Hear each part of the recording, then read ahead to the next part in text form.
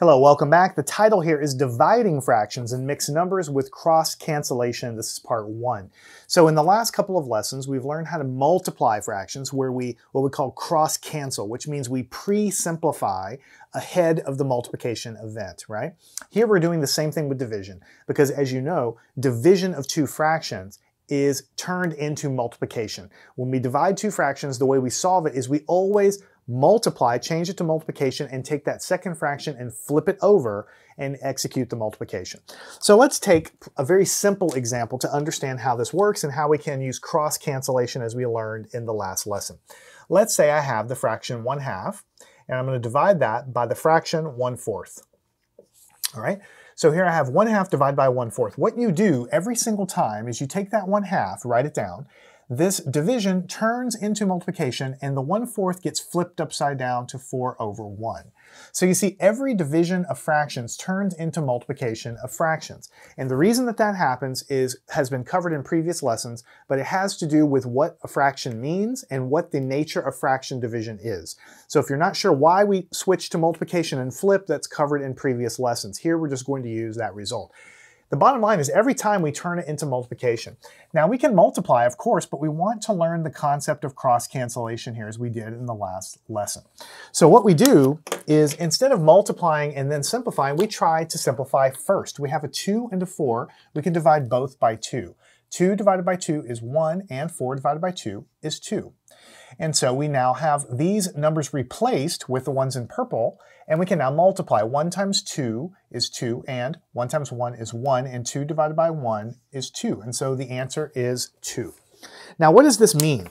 I want to take a minute to talk about what it means. Here we have 1/2 of a pizza. This is how much pizza 1/2 is, and we're dividing by 1/4. We're dividing by 1/4. So when we divide, what we're really trying to ask ourselves is, how many times can this thing fit inside of this? And you can see right away that if you have this much pizza divided into this by this much, how many times will it fit? 1 whole time, 2 whole times. And that's why it comes out to an answer of 2, because when we actually start with this much and divide it by this, we're saying how many times will it fit inside? And of course it fits 2 times, as we just said. All right, let's go and work a related problem and see if we can understand the meaning of it as well. Let's take the same two fractions but just flip it around. How about 1/4, and we'll divide that by 1/2.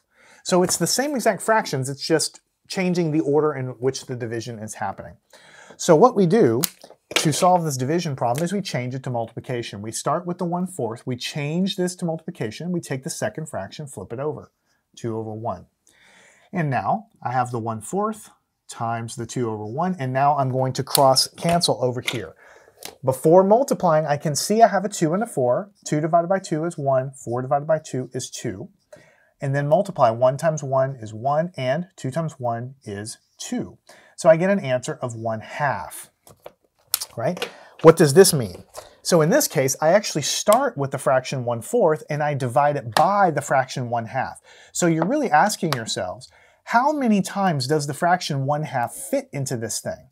How many times could you squeeze it in? Well, this thing is so big, it doesn't fit even 1 whole time. Notice that exactly half of this thing fits into here because it's too big. It doesn't all fit. Only half of it fits. And because only half of it fits, half is the answer. So when you're looking at the problems for dividing fractions, something divided by something, it just means how many times will this second thing fit inside of the first thing. When the previous problem was 1/2 divided by 1/4. How many times will this fit? 1, 2 times. So the answer worked out to 2. When we flip the order, how many times will this fit inside of this? Well, it doesn't even go once. It only goes 1/2. Only a half of this fits, so the answer is 1/2. But no matter how it works out with pictures, mathematically we handle it the same way. We always turn the division into multiplication, and we always flip the second fraction over to perform the multiplication, which is how we do the division, and then we try to cross cancel ahead of time in order to get the final answer. Now, if you didn't cross cancel, as we learned before, you could just multiply. 1 times 2 is 2, and 4 times 1 is 4. You get 2/4, and you could simplify that to 1/2. So it's kind of like, as I said in the last lesson, it's kind of like when you're making a soup, right? You can put salt and pepper before you start cooking the broth, Or you can cook everything, and then when you put it in your plate, you can add the salt and pepper. Either way, you're putting the same amount of salt and pepper in the soup. Whether you do it ahead of time or you do it after you cook, the amount of salt is the same. So when you're doing fractions, multiplying or dividing, you can multiply or divide and then simplify to get the answer, or you can pre-simplify before doing the multiplication step. But either way, if you do it correctly, you're going to get to the same place. And that's the moral, that's the point of this lesson here. All right, now that we have the basic idea out of the way, we can now just practice and get as much practice as we can handle. 2/3. Let's divide it by 6/7. So what happens is we write down the 2/3.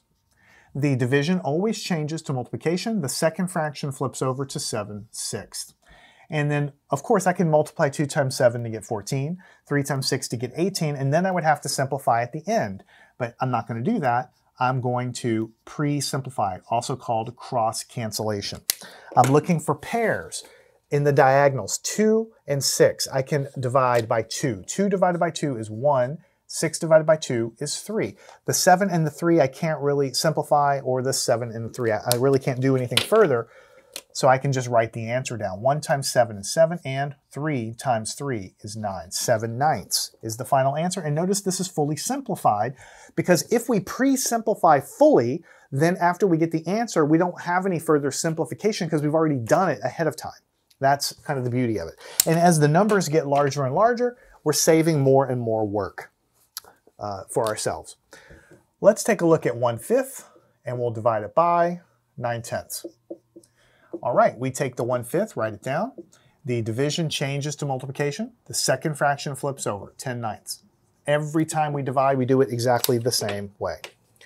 Here I'm going to write this stuff down. Again, 1/5 times 10/9. And I'm looking for something to pre-simplify. I see the 5 and the 10, I divide by 5. 5 divided by 5 is 1. 10 divided by 5 is 2. I can't simplify any of these, and so I'm done with that, and I can just multiply. 1 times 2 is 2, and 1 times 9 is 9, and the answer is 2/9. And there's nothing further to simplify, so I'm done. All right, what about 3/4? Divide by 5/6. All right, change to multiplication. The 3/4 stays untouched. We change it to multiplication. We take the second fraction and flip over, 6/5. I'm going to rewrite this so that we can then do our simplification. 3/4 times 6/5. How can we pre-simplify? 3 and 5 I can't simplify. 6 and 4 I'll divide by 2. 4 divided by 2 is 2. 6 divided by 2 is 3. And what I get for my answer is 3 times 3 is 9, and 2 times 5 is 10. 9/10, and I cannot simplify that any further. So literally everything we're doing in this lesson is exactly what we've done in the last lesson with one other step. We have to change the division to multiplication first.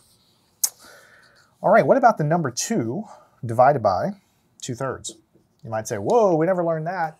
But 2 can be always written as 2/1. Right? We turn it into our fraction, then we still turn this to multiplication, then we still flip this over to 3/2. So the only step there is we change the whole number into fraction. Let me rewrite this, 2/1, 3/2. And we look for things to simplify. We have a pair of 2's. I'll divide 2 divided by 2 is 1, 2 divided by 2 is 1. And then we multiply. 1 times 3 is 3, and 1 times 1 is 1. 3 divided by 1 is 3, and the answer is just 3. All right.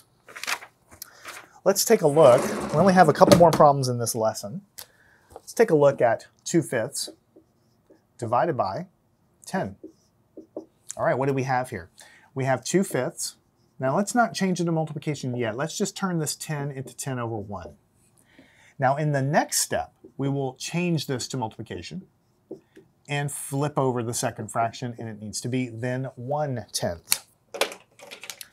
Now let me rewrite what I have. It's 2/5 times 1/10, and I'm going to pre-simplify. 2 and 10 I'll divide by 2. 2 divided by 2 is 1, 10 divided by 2 is 5, and then 1 times 1 is 1, 5 times 5, 125. And the answer is 1/25. All right, only 2 more problems. How about a mixed number? 1 1/2, divide that by 3/4. First step is always to change the mixed number to improper. 2 times 1 is 2, 1 more is 3 over 2. We keep this as division for now, 3/4. Now we change to multiplication, 3/2. Change to multiplication, flip over, 4/3. And then I'm going to rewrite this, 3/2 times 4/3. And now I see I have a 3 and a 3. 3 divided by 3 is 1, and 3 divided by 3 is 1. And then I also see I have a 4 and a 2.